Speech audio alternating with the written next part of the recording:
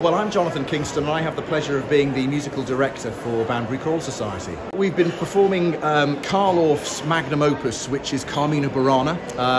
It's a piece in many ways that needs very little introduction because it's always out there. It's a great dramatic piece that's hugely engaging. It's been used for adverts, it's been used in film soundtracks.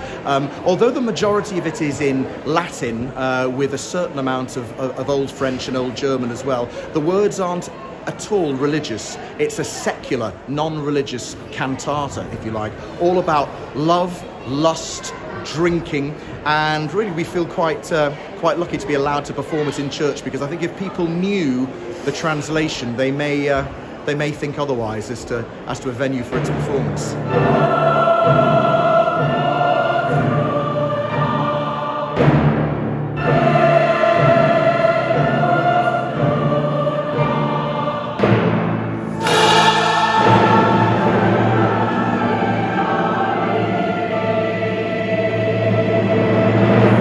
So there's been about 70 singers on stage from the Choral Society, which is wonderful, though we could always take more.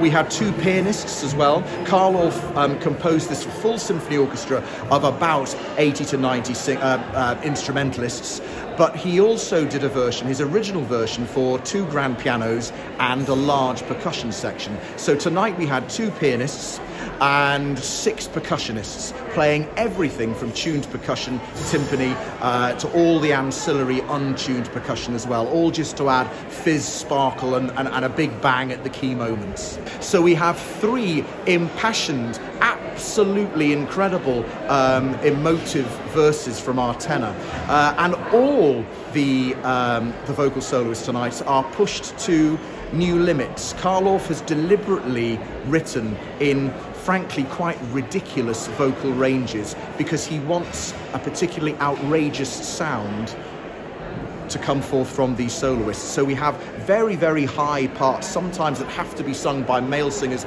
in a falsetto voice, and the soprano also needs singling out because she is way, way, way above the stave so much of the time also. It's a real tour de force for these soloists, extremely difficult music for them to bring off. In the final term, next term, so we start as soon as Monday, we're going to present 2 Requiem Masses.